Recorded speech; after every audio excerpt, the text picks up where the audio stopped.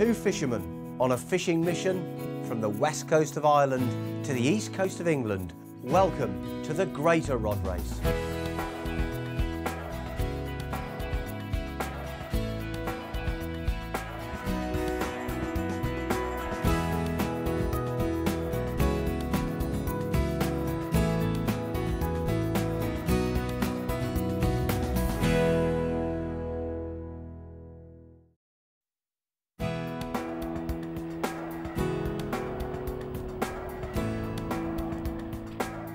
Well, this is it. It's crunch time. This is the last day of the trip.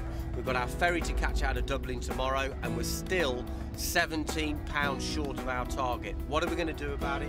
Well, we found a lake that we can fish just outside the town of Virginia. If that produces 17 pounds of fish, we're on the ferry. If it doesn't, we're in big trouble. Don't spare the horses, Reb.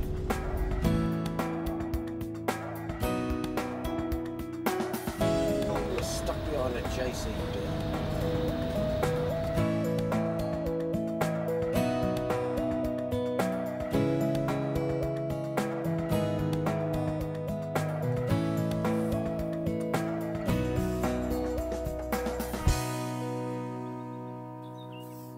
Well, we're at the lake, as you can see. We're set up.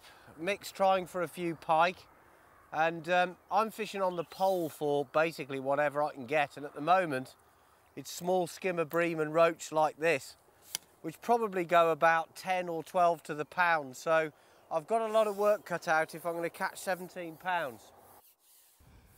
Well, Matt's catching some quite small fish on the pole, so I'm trying to help him out. I'm fishing a worm down the margin on a waggler float, but unfortunately I'm still catching the same stamp of fish in the maybe 2 to 3 ounce class.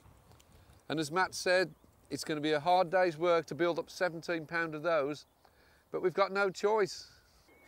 Sitting here, a couple of things worry me. The first one is that we know very little about this lake and the species it contains, the size of the fish it contains. It looks like a nice place to fish, and it obviously does contain coarse fish because there's a few signs around the fishery that say so.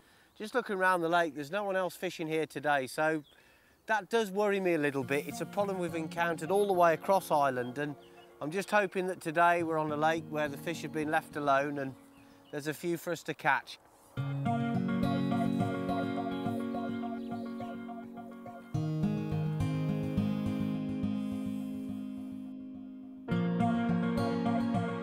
What I've decided to do tactically is to put in some ground bait on the deck with some casters in it, fish maggots over the top, and pick off a few of the smaller fish just to build some weight, and then periodically switch across to a bigger bait like casters or worm that's less likely to interest the small fish. Just make those periodic changes to see whether the bigger fish have moved in.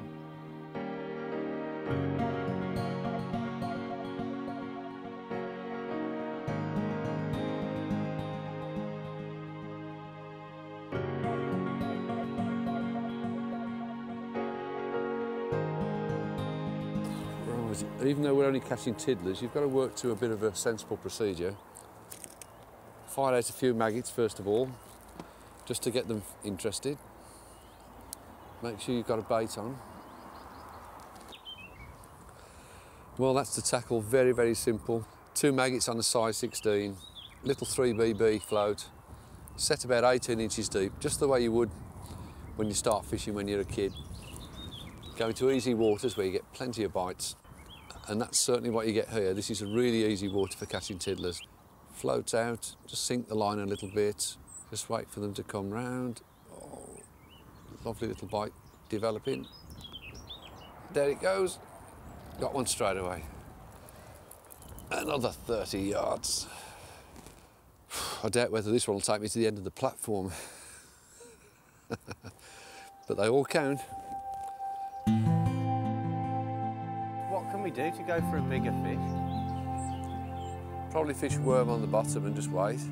You think we should do that? I'd put some corn and worm down. Well, put corn down and fish worm on it.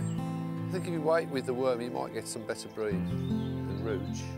I mean, I have tried worm and I can't get a bite on it. Yeah, but you're fishing 2.5 foot deep, Mick, that's why. No, I started off on the bottom with it.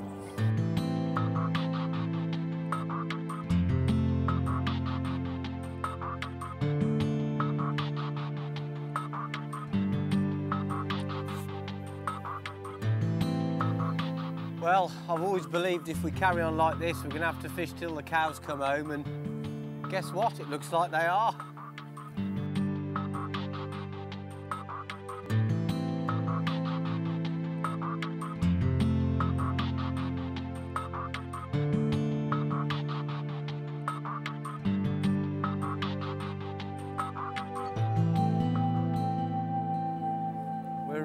We're grinding away at it here. I've tried fishing on the bottom for bigger fish. Absolutely nothing showing. The lake's absolutely solid with very small roach and skimmer bream, and that's almost a sure sign really that it's been netted. Mick's had no action at all from the pike. These are the smaller fish that have either escaped the net or they're basically fish that have bred, and you've got a huge fry survival rate because there's nothing to predate on the eggs. I don't think we've got any choice but to just hope by grinding away at it we can catch 17-pounder fish, but it's an awful lot of bits. Well, I think I've had about 40 tiddlers now, and they've not all been real small. Some of them are maybe 4 ounces, so I reckon I may have around 3.5 pounds at the moment. And if I can double that and Matt can match it, then we're pretty well there, really.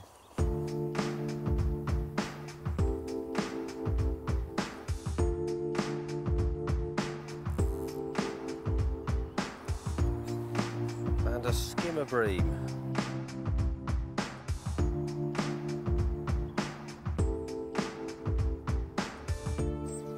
I really do think we've got a chance of doing this now. About another 220 fish and we'll be there. Probably be midnight, but we're going to stay at it till we do it.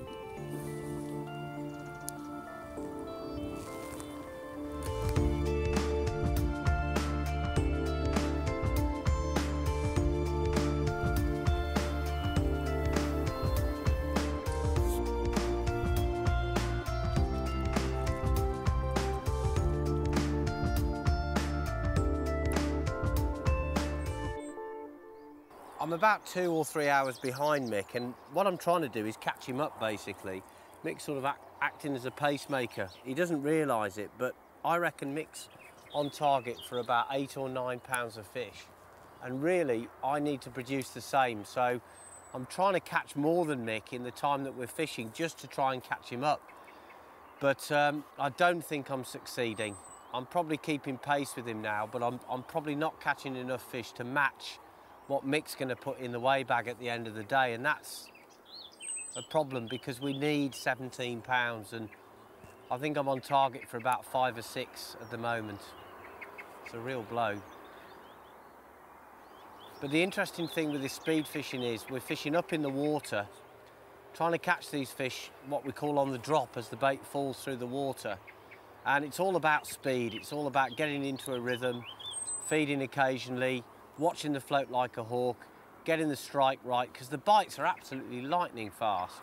It develops a momentum of its own, really. The roach. It's not the best fishing in the world, but it's what we need to do. We're just trying to grind a result out now. And the more efficient you can be at this sort of thing, the more fish you're going to catch. But I fear the Duke has set too strong a pace for me to match, and it could be me that lets the side down, actually.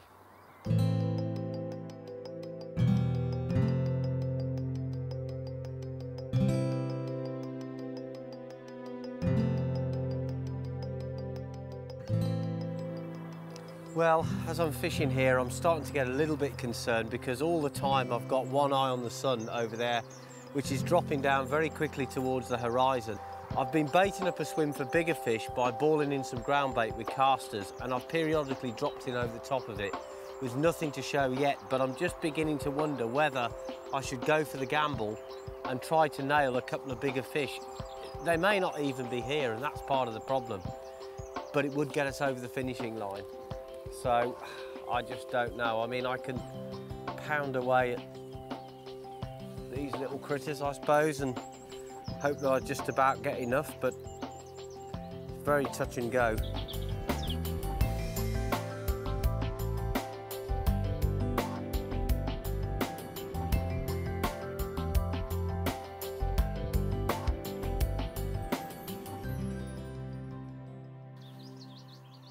Well, I'm going to go out for the bigger fish. I'm going to move the float up, go more over depth, and I'm going to see if I can snare a bigger one. I've put out some ground bait earlier on. Periodically I've been trying over the top of it. I'm going to try again now.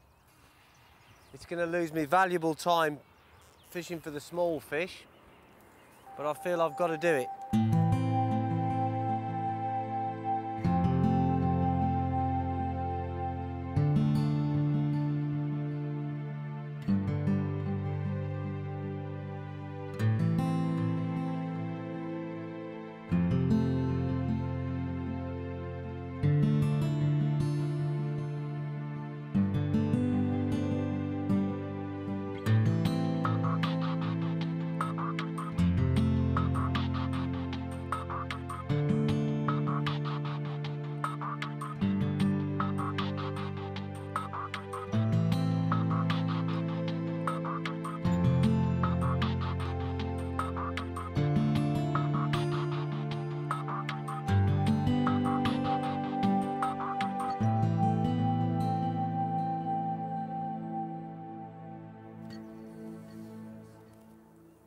A lot of fish, but I don't think it's going to amount to much weight. Hey, that's more than I thought. Hey, that's great. Now, what does Matt need? Oh, if Matt's got £7 or just under, then we've done it. Let's go and weigh Matt's in. Well, I'm sorry, Mick. What you got there? But I think I've let you down, mate. Right, Sea Road. I started 2 hours too late, and I saw what you were doing and I tried to keep up, and I think I probably did, but that 2 hours has cost me dear, mate. I'm sorry. Oh, I don't know, mate. I do. You could have caught more, but I think that might be enough. I don't think so. I've spent a lot of time messing around for big fish on the bottom. I underestimated my catch, actually. Oh, there's quite a few more in. That's a lot of hard work, isn't it? Yeah. Well, I underestimated my catch by Yeah, that. but So I can tell you've got a good net. you've done all right. 8.10. Yes. 8.10, so that means we've got just a tad under £19. We've done it. Well done, us. We're there. Well done, mate. Well, we've only done it by about £1.5 pounds, but we have squeaked in. We're on the ferry, we're going to Wales tomorrow, and then that's the next leg of the journey. We ain't out of the woods yet, we've got a lot of fish to catch in front of us, but I'll tell you what, that is a great result.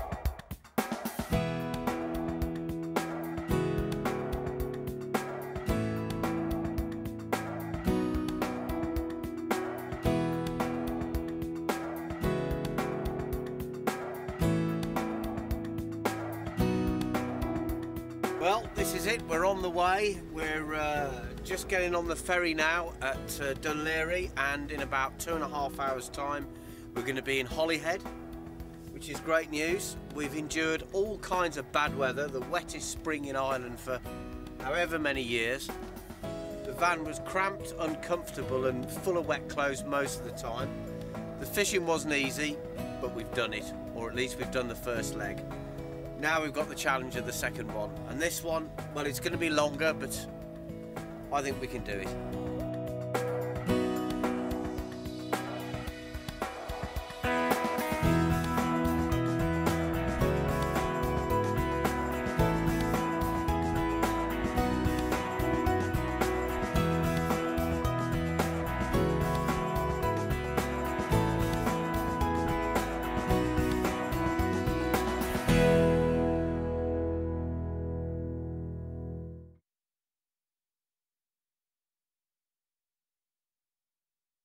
Two fishermen on a fishing mission from the west coast of Ireland to the east coast of England. Welcome to the Greater Rod Race.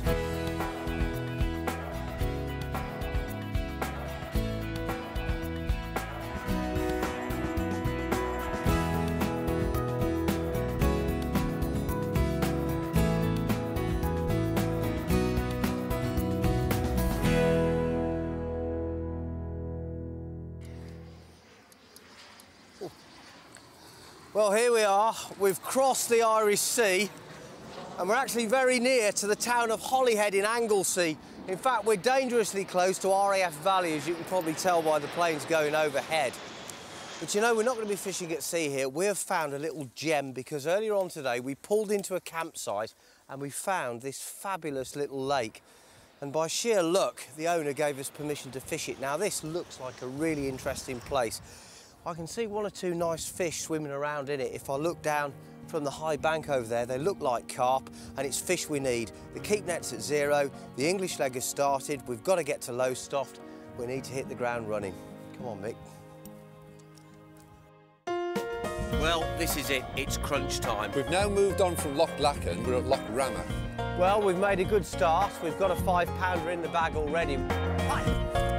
It's going to be a hard day's work to build up 17 pound of those, but we've got no choice. It's small skimmer bream and roach like this. We're going to have to fish till the cows come home. A lot of fish. Hey, that's great. Let's go and weigh Matt's. It's a lot of hard work.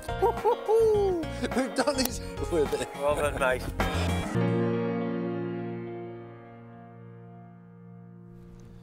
Well, this really is an interesting place because here we are within a mile of the sea, and I certainly didn't expect for us to be so close to the sea and yet still fishing for carp, but we are.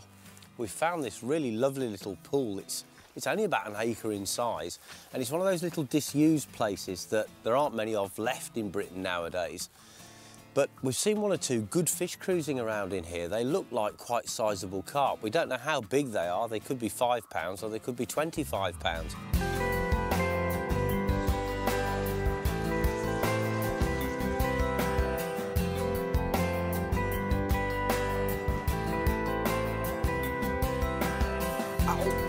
How about that? I just saw my line cutting across the lake. It's gone right under this bush here. I'm in trouble, I think. I can feel the fish kicking away. It is very, very badly snagged underneath these roots here, so I've got a real problem now.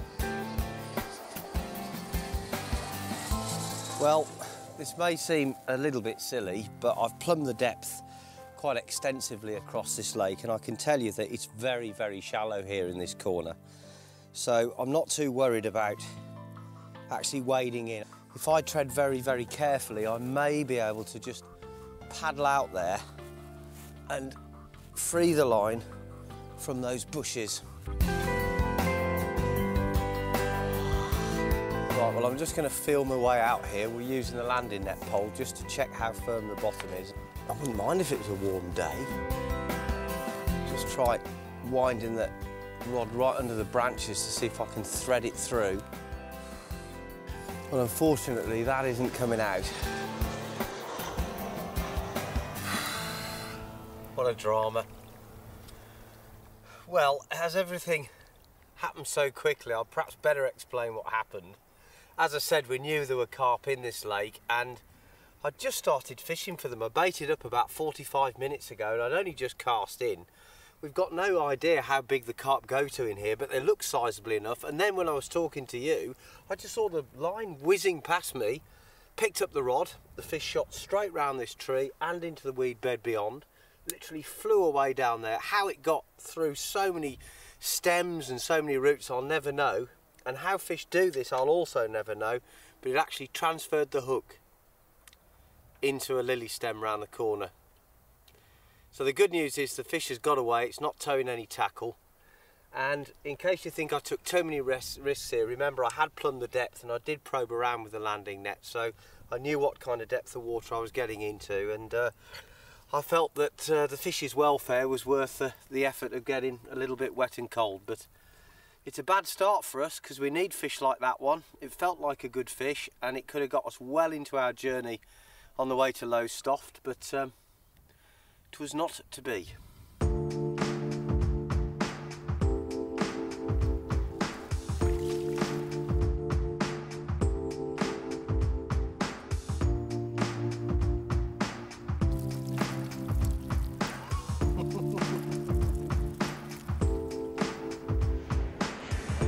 The noise from these jets is unbearable. I didn't hear my alarm go just, but I saw the end of the rod go with a real whack, and something's either picked up the bait or swam across the line.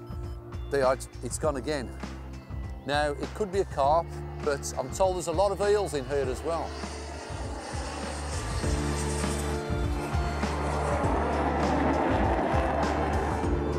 driving me mad, this noise, but we've just got to catch a fish here because it's about 14 miles to the next venue we think we can catch some fish at. And if we don't catch something, we're stuck here with all this noise.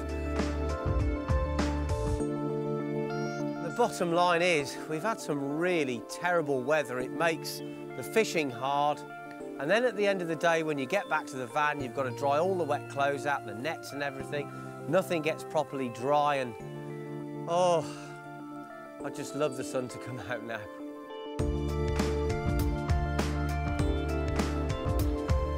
Please take the bait.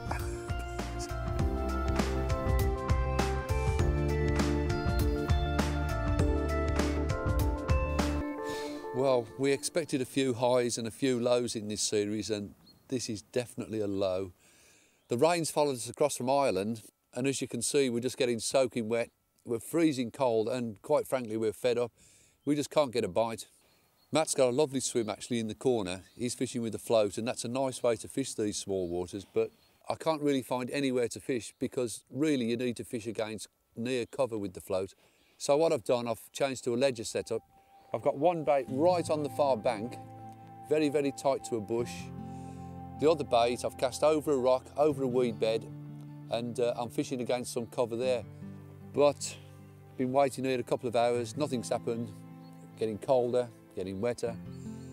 We really are struggling, to be frank, and we desperately need some fish. I just hope we can get one before it gets dark.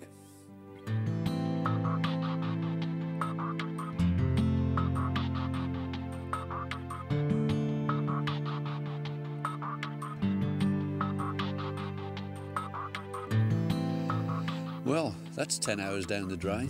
I haven't caught anything. Matt's lost one. After all I've taught him, he's lost one. We've got no fish, we can't even move an inch.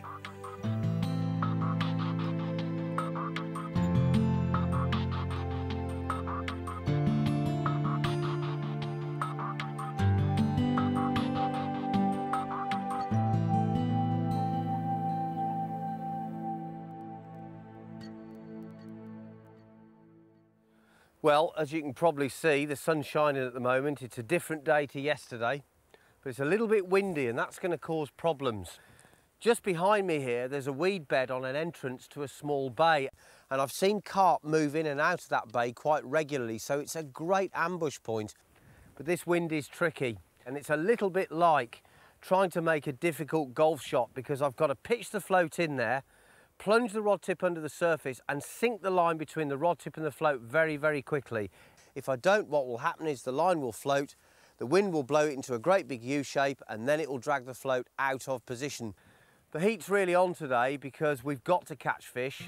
My gut feeling is there aren't many fish in here. They're quality fish, they're good sized carp, and just one fish I think would serve us very, very well. But we know that the lake has had angling pressure in the past. We found that out last night, and I don't think this is going to be easy. That'll get him going. It might take me 2 or 3 attempts to get this. Pitch the old 9-iron up there, a bit far off the weeds. That's the one, that's the one, that's the one. Tiger Woods, eat your heart out. Well, I'm into a fish. Very, very shallow water here, and there's lots and lots of snags, so I'm using quite a soft action rod. I've got to give this fish some real welly to keep it away from the various danger zones littered around the swim. There it is. Nice common carp. Really trying to bully this fish in. Gotcha. Whew. Well, that's a fantastic start to the day after the disaster yesterday in which I managed to lose a fish within 5 minutes of starting and then couldn't catch anything else. It's not a massive fish, this one, but a couple more of these would be very nice, thank you very much. Okay, let's have a look at it. Well, as you can see, it's a lovely common carp. Not a monster fish, but it's a really, really good start, and I think this one probably weighs around about 5 to 6 pounds. Mick's got the scales, so we're just going to weigh it to get it dead right. Right, we're all zeroed up, mate. Okay, Mick. Right. Oh, you haven't done so bad Oh, there. that's good. Did yourself short there, mate. It's 7.1. We'll call it £7. £7, very nice. A touch over. Nice one, mate. Yeah. Well, that's halfway there, isn't it? Yeah. Good one. It's a good start. Yeah. Do you want to put it back? Yes, I will. The situation now is that we need 14 pounds of fish to get to our next destination, which is near the Menai Straits. Now, that could be one carp, one good carp, or maybe a bag of smaller fish. I think we're pretty sure there's not many carp in here, so the carp are proving quite a difficult option. Matt's going to try and get one. I'm rigging up with lighter tackle. I'm going to try and build up a bag of small to medium-sized fish. And one way or another, we've just got to get out of here.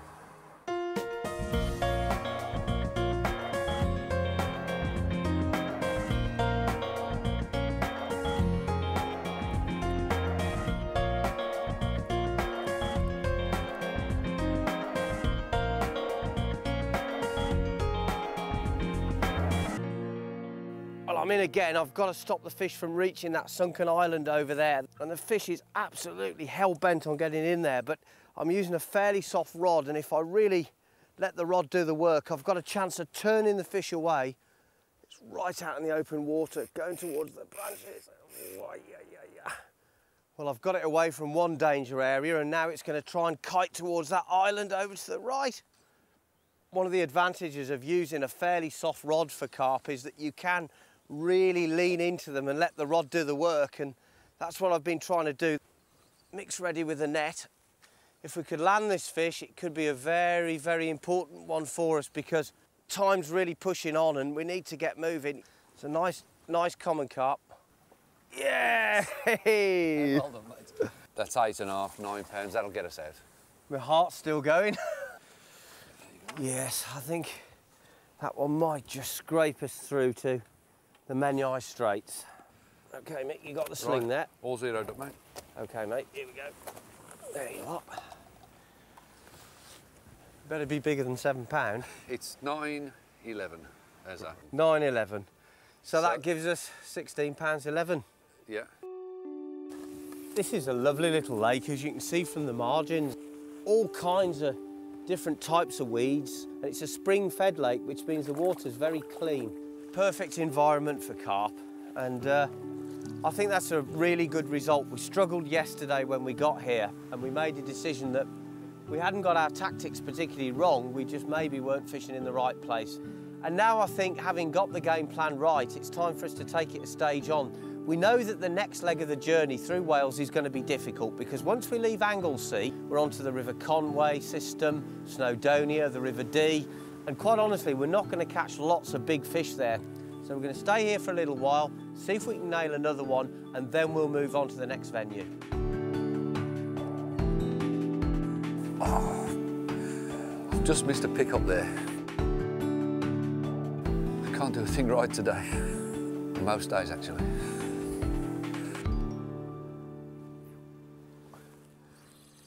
Well, I've just had another dip on the float, and as soon as you hook these fish, they go tearing across the lake because it's very shallow. They can't go down, they can only go away from you, and it's really spectacular stuff. They're great fighters. And if we can land this fish, the gamble that we've taken in staying here has paid off. Come on, gotcha, yes. Now we're cooking on gas. Well, they're almost like the coloration of the strain of the original wild carp that were probably in this pond many, many years ago, and then it got silted up and I had to clean it out and restock with fish. But I think maybe some of the original inhabitants stayed in the pond. They're very dark, these common carp, and they look very much like wildies in their coloration, but they're beautiful fish. There's something about it's a spring-fed lake, and I think the water just sticks to the body and gives them that wonderful sheen. What do you reckon it is, Matt? I reckon it's about £5.5, £6. Get out again, it's nearly £6.5. Brilliant. Yeah, look. 6, 7. So if we add that to £16.11. Yeah, that's 22, 23, 2. 23.2. Yeah. £23.2 in the keep net. There you go, mate. Thank you. Do you want me to put it back? Yeah, you can do, Mick.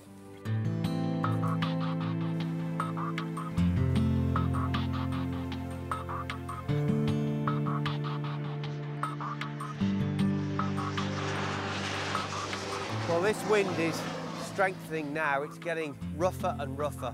And the problem is when I cast to the weed bed out there, The line that's in the air as the float goes down towards the surface of the water gets blown into a big bow, and it's continuously dragging the float out of position. So to get over that, I'm having to fire the float at the water at a low angle, pushing the rod tip down and literally bombing the float down in position. It's the only way I can do it. And it's a very tricky way to cast, but it does work if you get it right. Just drive the tip down and minimise the bow. And there's the float just popped up in position now.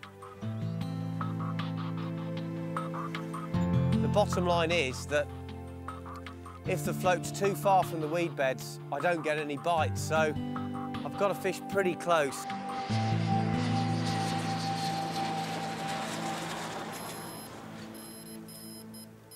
Well, I've just had an absolute stormer of a run. I don't know what it is. It's gone right around the back of the island. I don't even know if I'm going to get this back, to be honest. I've only got a £5 line on here, so I've got to take it quite carefully. The way it's going under the bank, it probably is a carp, I would think. It can be a lesser spotted thrush warbler, as far as I'm concerned, as long as it's got fins. It's only about 2 feet deep down there, but I can't get this thing to come up and show itself. It could be a big fish, Mick. Well, I've only got a £1 test curve rod here, mate, and I can't pull too hard on it. Yeah, it was a great run. Oh, it was a stormer. I'd bolt rigged a little cube of luncheon meat. I'd got it right on the tip of the island there. I'd just scattered a half a dozen free offerings around the bait, and as I say, it's really a waiting game, this sort of fishing. And if I can get this in the net, the wait was worthwhile. It's really wild, windy conditions we're fishing in now, and I think this fight's definitely in keeping with it. It's weird, when you're playing a big fish in the wind, you lose all the feeling and sensation and, you know, the touch coordination that you need to play it. And it's giving you the... It's giving me the right run around, this is. It's a good fish though, Mick, I've seen it. It's a powerful fish. It looks like a mid-double. Do you think so? Yeah, I've seen it. God, don't they ever give in? Oh, it's a common. Yes. Well done, Sir Michael. Thanks, mate. Well done, Sir Am. Well, you just got that one. Yeah. They're amazing looking fish. They're just like wild carp, Yeah. long, lean things. If you can control it, Matt, I'll get the sling. It's a tremendous fish, Mick, you know. It's ever so long. I mean, if this was a normal shaped carp, you'd be looking at something that weighed about 15, 16 pound there. Yeah. You really would. Well, I mean, it's going to be nowhere near there. Oh, it's a good fish. It's It's a double figure fish. Well, it's 10.5, and we had 23.2, so that makes it 33.10. 33.10. So we can go 33.5 miles. Nice one. Whew, now we're moving.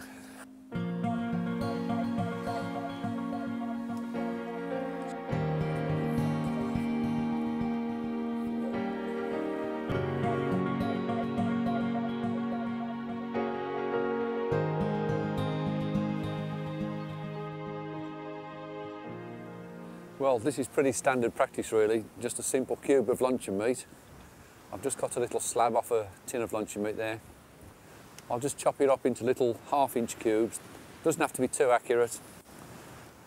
Put that on a standard hair rig, size 10 hook. And then I've got a big handful of offcuts, which I'm going to fire out around the area. Try and keep them as close as I can to the hook bait.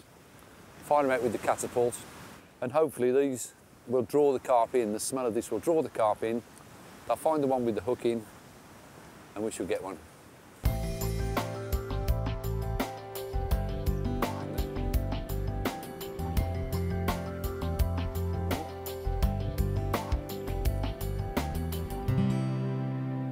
Well, I just had a really big lift on the float, and I wasn't sure whether it was a proper bite or a line bite, but I struck anyway, and I'm into the fish.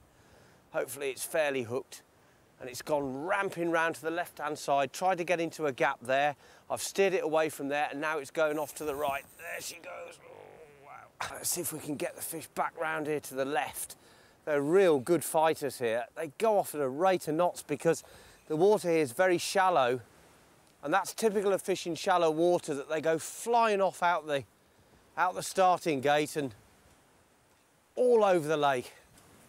Oh, I don't know if I get their heads down, mate. Oh. Oh, blimey, they love to go for these marginal rushes, don't they? Yeah. Anywhere where there's a bit of sanctuary, and they're straight for it. They're the right shape, aren't they, for fighting? They're like torpedoes. Yeah. Well done, Sir Michael. Well done, mate. Another one? Not quite ready for the scrap heap yet then. No, no, you've got a few more years yet. Oh, look at that for a beauty. That's a very nice fish, mate. Right, do you want to take control of it? Yep. Yeah. Right, there we go. Wow, that's a real torpedo of a fish, that one. Much paler in colour than the others. Right, Mick. That's all ready. Okay, mate. Oh, £9. £9. So that puts us up on over 42 now. 42. Well, we're moving now, mate. Yeah, fantastic. Well, there it is. It's a much paler fish than some of the others we've caught. More sort of silvery appearance. Really beautiful fish. Very long, lean carp. And there it is. Wants to swim away. There we go. Wonderful fish.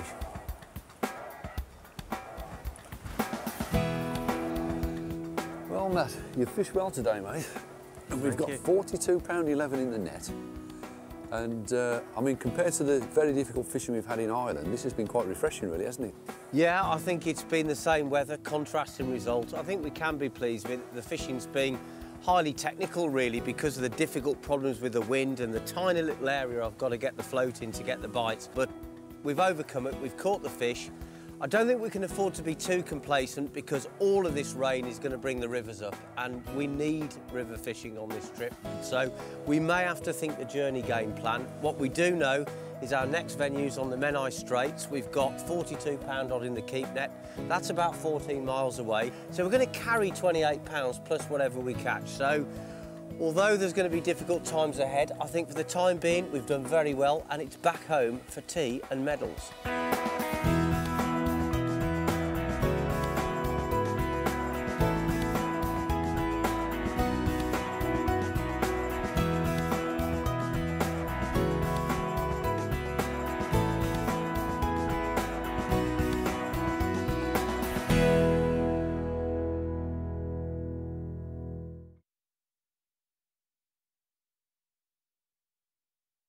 Two fishermen on a fishing mission from the west coast of Ireland to the east coast of England.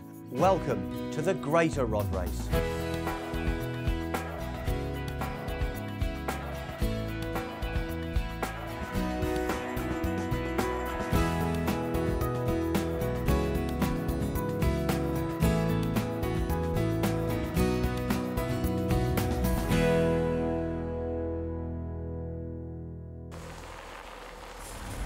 Well, we're on the road again, 42 pounds 11 ounces in the keep net. We're moving down to here at the Menai Bridge. The fishery we're going for is called Linny Gorse. There's a huge amount of pressure on today and I'll show you why. When we come out of Anglesey, we're going to follow the A5 through Betsy Coed, Corwin, Llangollen into Shropshire. Wonderful territory, but they don't contain lots of big fish, so we're not going to add many pounds to our keep net. We're just going to top up, and that means that today we need a lot of fish to carry us through this journey. I think it's a big crunch day, probably one of the toughest of the trip so far, if not the toughest, and I think if we don't catch 60 or 70 pounds, we're going to pay the price later. We've crossed the Irish Sea and we're actually very near to the town of Holyhead in Anglesey. That'll get him going. He's taken the bait. How about that? Gotcha. Not a monster fish, but it's a really, really good start. Yeah! Now we're cooking on gas. Well done, sir.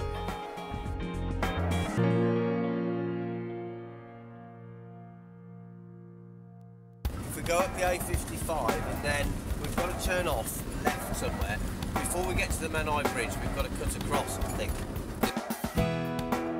Yeah, you want the A5 really, I think. Ross. Yes, now Mona. I don't recognise any of the places on this map. Go on, turn round. Right. You stupid old buffoon.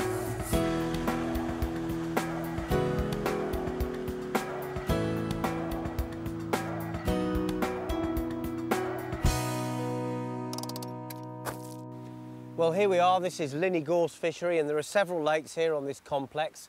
Lots of specimen fishing available for big carp and big catfish, but we've opted to fish here on the Match Lake because we need to catch fairly sizable fish, and we need to catch them quickly. Now, there's plenty of different species in this pool. There's carp, tench, orf, perch, and one or two unusual species for still waters like barbel and chub. Now, Mick and I are approaching the fishing slightly differently. I'm fishing on the pole. It's a very difficult day for that. The wind's strong, it's swirling in all sorts of different directions, and controlling the tackle is very, very difficult, and that's why Mick, who's not familiar with pole fishing, has opted to fish the feeder. The idea between the two of us is to build up a big weight of fish. We're looking for about 70 pounds. And let me tell you, in these conditions, with the wind blowing, it's not going to be easy.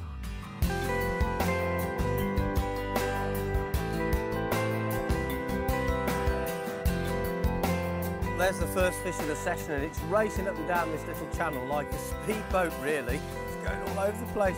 Look at him go. I caught that one on corn, actually. I think the maggot's a good bait, but it seems to attract lots of little perch. Now, we're going to put these fish today in a keep net for the purposes of weighing them. But if you're into your barbel fishing, especially on the river where you're getting bigger fish, it really is a no-no to put them in a keep net. They'll be okay here, fish of this sort of size, but when you're catching big barbel, put them straight back in the water and don't bother with the keep net. It's difficult with barbel because the dorsal fin catches in the mesh.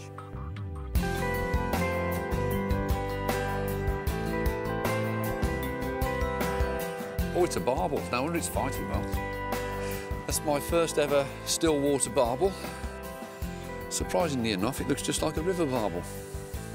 Probably getting on for £1, so if we keep catching them, we'll soon build up the weight.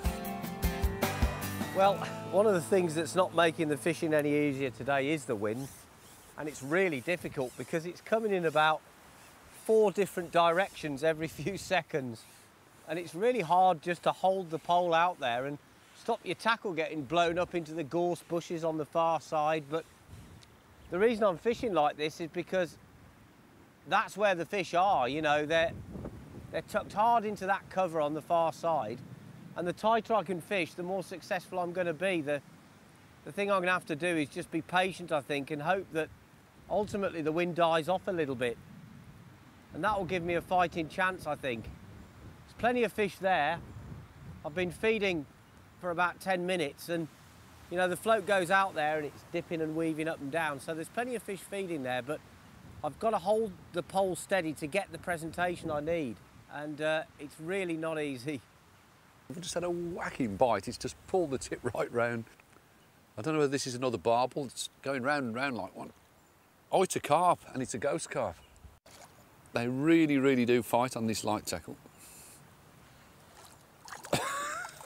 Leading me a right merry dance, this one is. Yes, that it's in. Yeah, look at that. Let's have a look at you.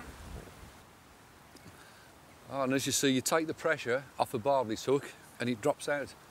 As long as you keep the pressure on, there's no problem. And there we have it. A lovely little ghost carp. Oh, well, the problem with these barbel is that they shoot off at real high speed as soon as you hook them. And you've really got to be on your mettle, because if you don't, they'll go straight through the little gap in the island in front of me or round the tree or something. So as soon as you hook one, you've got to ship the pole straight back. They're real turbocharged fish, and they're much quicker actually than carp.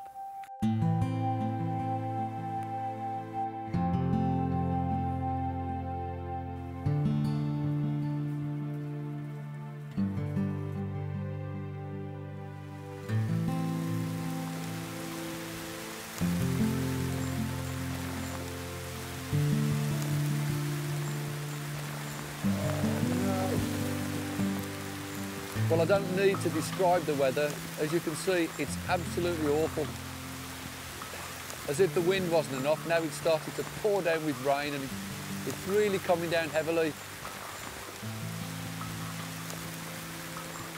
It just seems that the weather really won't break for us. I think if it did, we'd have some outstanding fishing here.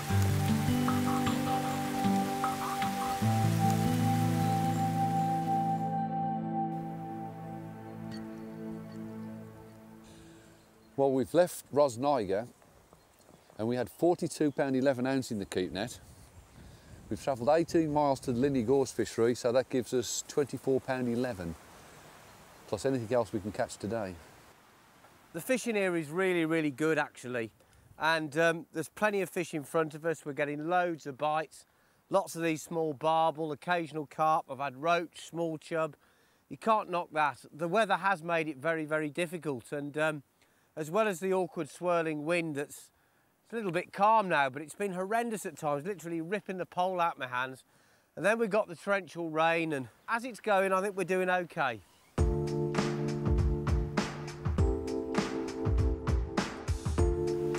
I think it's another one of those little barbel, going all over the place. Oh, it's a little barbel. Oh, it's in the net. You can see the mouths on these barbel are really clean. No hook marks, no red marks at all. And that's because of the use of barbless hooks. I've got a nice mirror carp here, and that's what we need to build the weight. It's getting towards early evening now, and we're really beginning to run out of time. I don't think we've got enough fish yet. We're motoring away nicely, but the bad weather has made the fishing really difficult, and now we're just trying to pile the fish on. There's no room for finesse here. We're just fishing as fast as we can. It's real fast and furious stuff, just trying to get as many fish as we can in the net. About £1.5 pounds, I guess.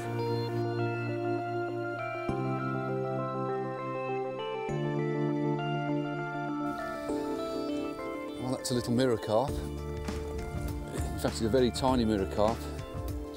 And here's the big scales that look like mirrors that give it its name. Look at them glistening in the sunshine. Everyone's unique with a different pattern of scales on its body. I think I've had about 5 different species so far. It's brilliant. Well, the heat's really on now. We've had very difficult conditions with the wind. It's just eased off a little bit, and it's making the fishing much, much easier. The swim's absolutely fizzing with fish. It's like a jacuzzi out there at the moment. But of course it's getting very, very late in the day, and I'm trying to pile up as much weight of fish as I can in the time left available. It's real fast and furious fishing.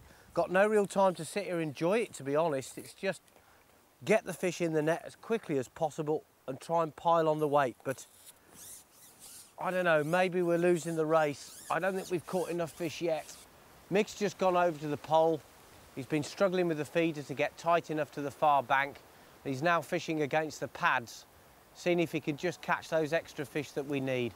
It's a real test of skill, it's a test of endurance, it's a race against time, and quite honestly at the moment we're definitely losing it. We're not catching enough fish. Well, I'm really quite excited because pole fishing is something quite new to me. I've only ever caught 2 fish in my whole life on a pole, and I'm into one now, and it is so much easier than fishing with the feeder. You can get the presentation absolutely precise, and I've always known that, but I've never got round to actually doing it. And I've got a bite almost instantly. Look at this. I've been struggling to catch on the feeder, and I've just put the bait exactly where I want it with the pole, and I've got a bite straight away. It's amazing. It's a common carp, fully scaled, about £1.25 pounds. Nice fat one, very useful fish.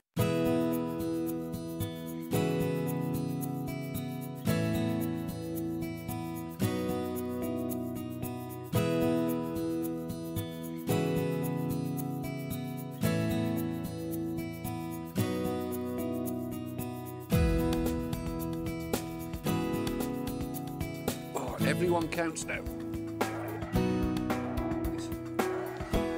I think it's going to be close.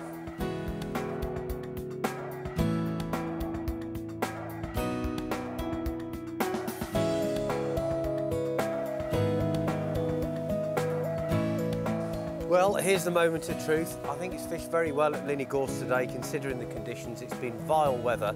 We've had a real good go at this. We've got £24.11 in the keep net already, plus what we've caught today. And our target was to get in total to over £70. So we need to have caught about £50. And it's a little bit touch and go, but we're going to weigh in the time-honoured fashion, starting with Sir M's fish. Can you get the weigh sling ready? I will. I haven't got a great deal, so I hope you've got more than me. Well, I think you've done all right. That sounds like a healthy net to me. There's quite a lot of fish in there. £5 actually, Sir M. Right. Job. Oh, look at that. We mate. might need it. Oh, Look that's at that. very nice, that is. Very good, Right. Sir M. Zip up the sides like that. Right, what you got Right. there, Sir M?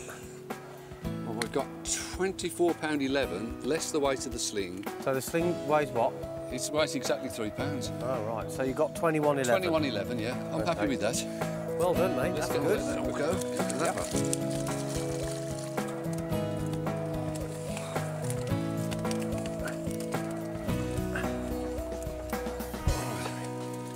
I think that looks pretty heavy, mate. Yeah. I've got a lot of barbel. I did well on barbel. I've got a few more than I thought, Mick. Right. Okay, Sir Michael. Both on. You won't believe this. What? You got £62 less £3 for the sling. You've got £59. That's good. Can we put it down now? Yeah. Well, let me tell you the maths, Sir M. Before we started, we had £24 11 ounces. Yeah. Our total catch today was £80 11 ounces, Agreed. which means we've got a grand total in our keep net to carry us through the difficult Welsh leg of the journey of £105 6 ounces, which I think is a right old result. I think we can give ourselves a big pat on the back Yeah. and go back to the van for tea and medals, Sir M. Well, I'll pat you on the back, Thank you. and you can pat me on the back. I'll pat you on the back. There you Good. go.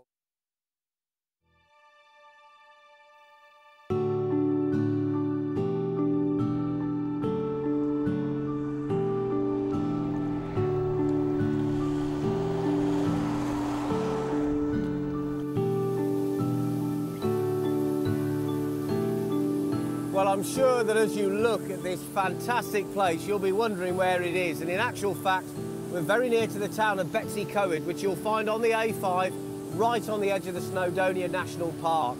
And this is the River Cledda. Now, downstream, it's joined by the very famous River Conway. And the Gwydda Hotel control around 14 miles of fishing on these two rivers.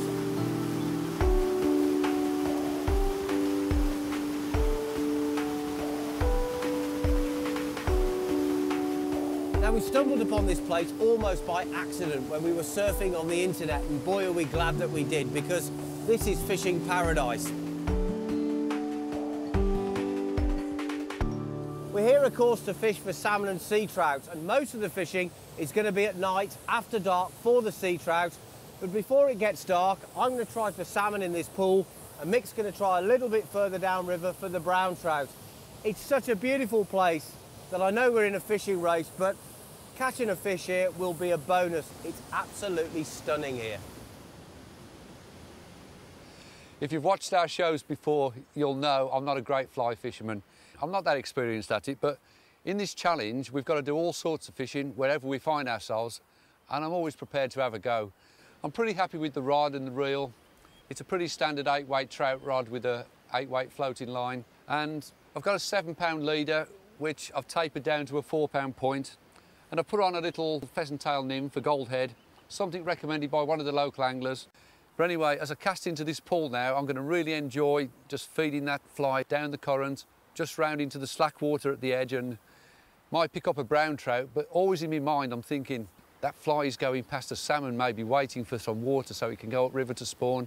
Might be going past sea trout that are waiting for darkness to fall before they start feeding. So it is quite exciting. There's a lot going on down there. And if I can just get a bite, might catch something.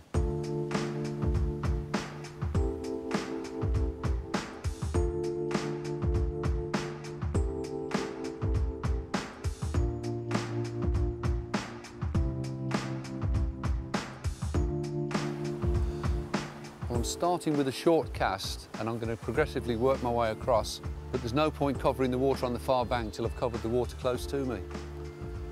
I'm just casting on the edge of the streamy water where it drops down over the boulders into the deep hole. I would expect the fish to be waiting just as it deepens off, where the food is coming down and turning over and collecting.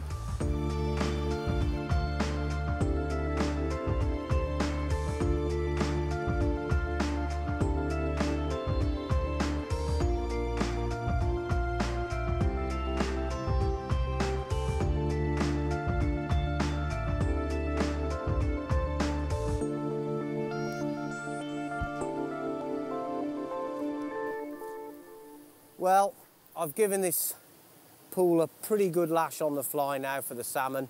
There's not much current to move the fly around, so it's not a great pull for the fly, but it was worth a go, and we're getting ready now for the magic hour. Now, this is a special time on the Conway. Most of the sea trout rivers I've ever fished, all of the fishing takes place well into the hours of darkness. But here on the Conway, they reckon that dusk is an excellent time for sea trout. So we're going to go with the local advice and start fishing before I would normally fish. And I think what I'll do now is wind in, get the sea trout gear ready, and let's just hope when we get fishing that there's a few fish running these pools.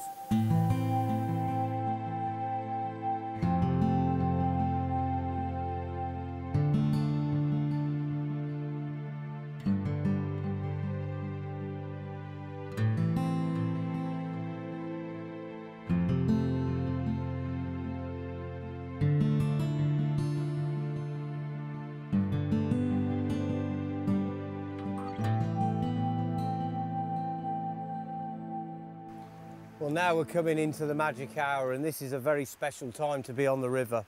I absolutely adore sea trout fishing. There's something very special about being out in the water alone at night in the darkness, and then somewhere out in the blackness of the pool, you hear a big fish jump. It sends shockwaves through your heart. And of course, when you least expect it, you get that tightening or big pull on the line. And that in itself is absolutely magic. Hook a big sea trout at night and you're in for a huge fight. And I think it's probably the pinnacle of British fishing. If you're going to fish for sea trout, there are a few things you need to understand. And the principal one is the fact that the fish is not here in the river to feed. Basically, it begins life in the river and it lives its life as a normal sea trout would, feeding on small waterborne insects until after a few years it approaches maturity, and at that stage then it goes out to sea. And it's at sea that it does its feeding. Out there it'll feed on shrimps, prawns, crabs, anchovies, and it will grow large. Now sometimes the sea trout will come back into fresh water to spawn after just 1 year at sea, but on other occasions it might wait several years before it comes back. And unlike salmon, sea trout can return to spawn time and time again, and that's when you get the really big fish, the fish that have been back into the river on several occasions. What we're trying to do with our flies is to promote a reaction, to invoke a primitive feeding instinct, a memory perhaps of feeding in the river or at sea that causes the sea trout to literally grab at the fly out of instinct. And when it does, it's absolutely magic.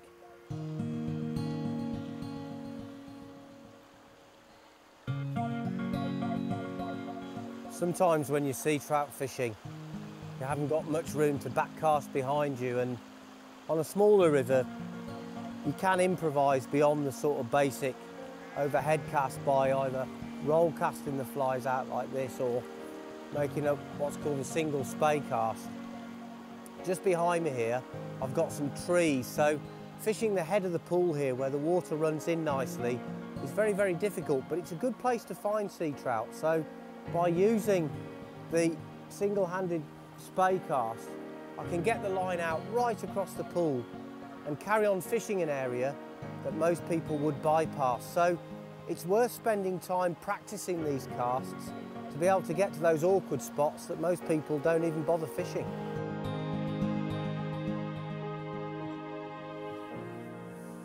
Well, the situation is, thanks Mick, that fished pretty hard really. I fished 3 pools in total, didn't see any sea trout, didn't get any bites.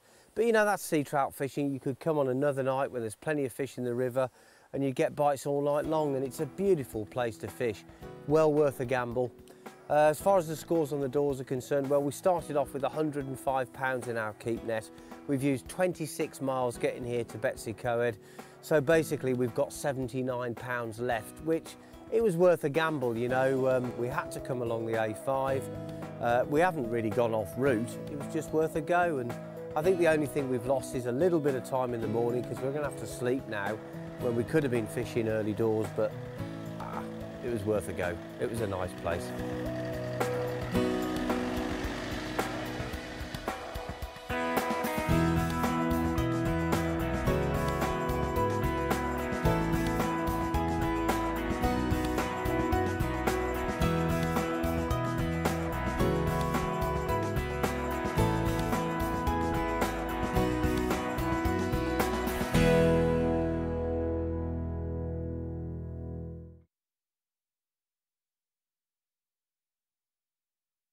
Two fishermen on a fishing mission from the west coast of Ireland to the east coast of England. Welcome to the Greater Rod Race.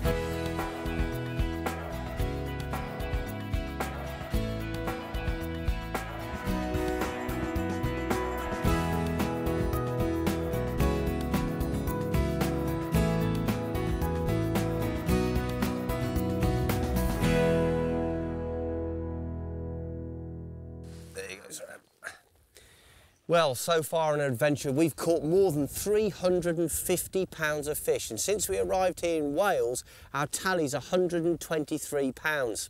Now, to get here, and this is Len Brenig, which is in the Snowdonia National Park area of Wales, we've actually used up 60 miles, so we've got 63 pounds of fish left in our keep net. And the good news is that if we catch any fish today, we can add to that, so we think this is a good spot. Now, the good news about this place is it's a stocked rainbow trout reservoir, so there's plenty of fish to go at.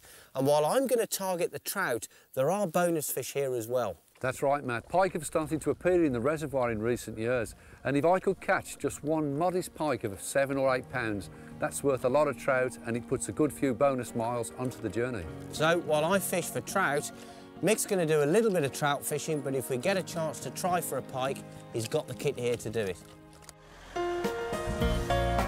Move into here at the Menai Bridge. This is Linney Gorse Fishery, and we need to catch fairly sizable fish, and we need to catch them quickly. That's my first ever still water barbel, probably getting on for a pound. Look at him go. So if we keep catching them, we'll soon build up the weight. Yes, that is it. I don't think we've caught enough. I think it's going to be close. Look at that, man. You've got 62 pounds. Good. Can we put it down now?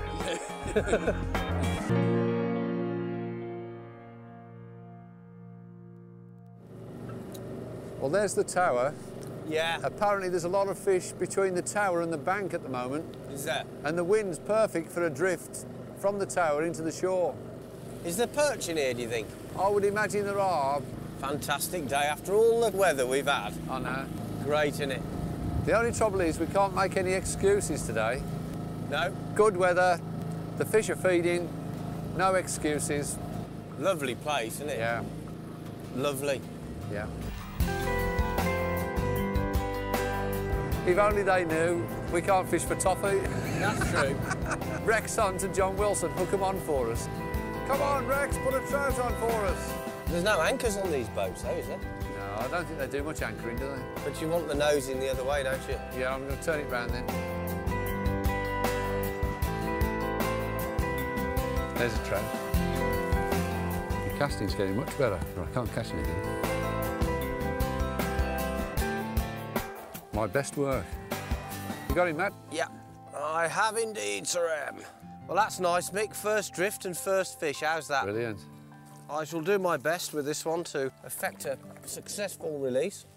Well, there it is, Sir M. About 2.5 pounds of rainbow trout.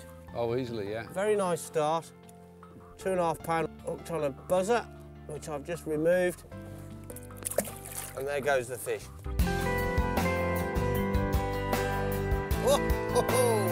Well, I've just changed over to my heavier 10-weight rod, which is a pike fly rod. I really would like to catch a pike here. It's lovely, clear water. And they do tell us that there was a 16-pounder caught here only a couple of days ago. Yeah, I'm in, Mick. Again. Nice one. That was a nice, gentle take, that one. The fish is coming right up on the surface now. Here he comes. Oh, it's a nice one. Basically, I'm fishing with an orange blob on the point and then 2 buzzers above that and moving the flies pretty slowly, actually, just trying to keep touch with them. Do you want to net that one? It's looking like a netter, mate, yeah. Right on the middle dropper again. There's something about the colour of that fly they like. There he is. Oh, he's not ready yet, though, matey. Wow. What a great fight, Sir M. Oh, that big fish, that's more. Yep. Oh, there's a bit of a mess on the old ready? dropper there, mate. Well done, Sir Michael. Oh, yes. I mean, that's a 3-pounder. That's a 3-pound trout. Easily. Let's just hold it up so everyone can see it. Well, there you are. An absolute beauty. And we're going to eat this one for tea, so I shall leave Sir Michael to dispatch it, and then he'll quickly weigh it. But I think 3 pounds is not going to be far out. Sir Michael, there you go, Sir M. Now, people will think we're cheating. It's exactly £3. Well, you know. £3 exactly. I hope I'm looking suitably smug. Bang on. What can I say?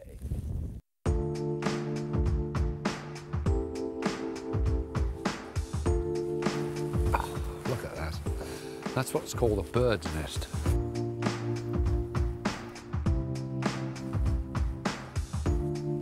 We started off really well, but it's gone really quiet now. It's got a little bit colder, a little bit greyer. Matt took a couple of very nice fish early on, but all of a sudden it's gone dead. I don't know what's gone wrong. The fish that were up near the top seem to have gone down, so maybe we have got to go deeper for them. There's a good chance that if we stay till dark, they might come up as the evening progresses. But we're here for the day now, so we're just going to keep on fishing, keep on hoping. And there he is. Smaller fish this time. Well, that's a fish of about £1.5 pounds, I'd say, so that takes our tally up by my reckoning to £7. Very nice. Although Matt's done very, very well to get 3 fish, we still haven't got many pounds. So I'm trying for a pike to try and boost the weight a bit. And we've come into this bay here, which looks a bit pikey to me. It's a bit shallower, but the sun's going down and we're running out of time, and there's not much in the keep net today. We've just seen a group of fish come past us and they're actually behind us now. They look like they're feeding on stuff on the surface film. And there's a group of several of them, so basically we're going to crank her up and we're going to have them. We go around in a big loop. There's a group of them there, Mick. Oh, yeah. Oh, I got him. Yeah, yeah. Told you we'd get him, Brownie. Oh, he's off. No, he isn't. Oh, he's still on. Come on, make your mind up. I was determined to get one of those fish there. Is that a netter? I can release him in the water, I think, mate. He's on the point. They're some of the best stockfish I've seen. Very actually. nice, yeah. They're very good, aren't they? I'll tell you what, Sir Em. That's another £3-pounder, that is, boy. Come here, baby. Let's just have a look at it, yeah? Beautiful fish, look at that. About £3 again. I'm really pleased about that. We ran round and ambushed them. Anyway, let's see if we can unhook this one in the water. See the fly. Got it. Now, that's the way to release trout if you want to let them go, because if you take them out of the water, it decreases their chance of survival. So if you are going to return rainbow trout, fish with a barbless hook, and always try and keep them in the water if you can.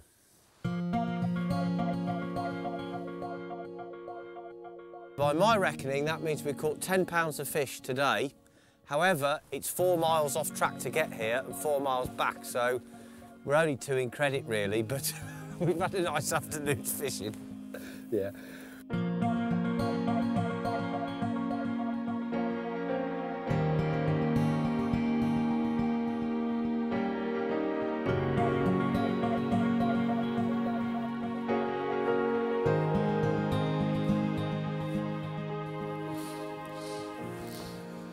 Well, the pike fishing didn't work for me, so we're back where we started earlier on.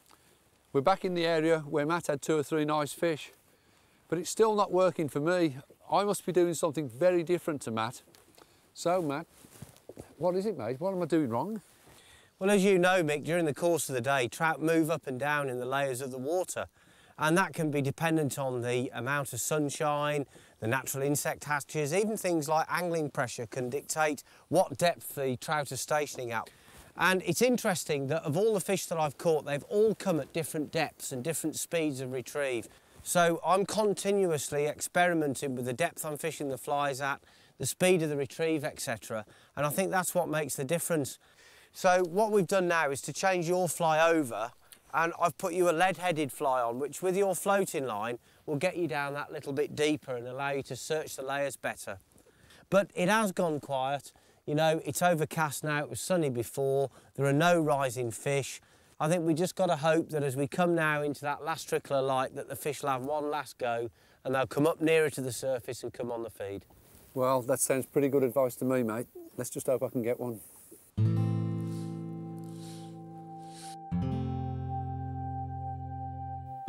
Slow figure of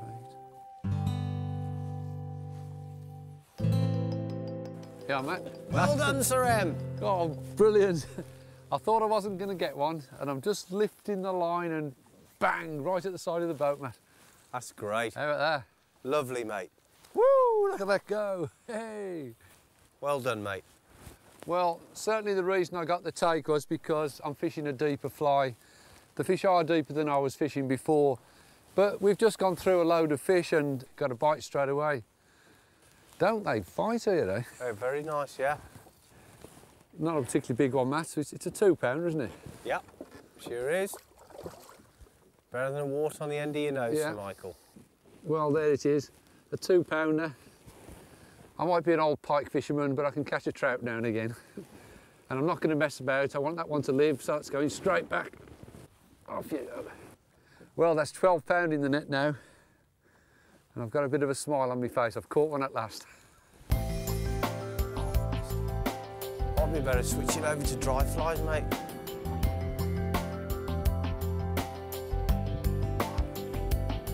Okay, Sir M. Well, it's been a really good afternoon. We've run out of time, but we've added £12 to the keep net, which now stands at £75. So not a bad diversion, and we've really enjoyed the fishing. This is a fantastic place, and if you like your stillwater trout fishing, you should definitely come here. It's absolutely lovely.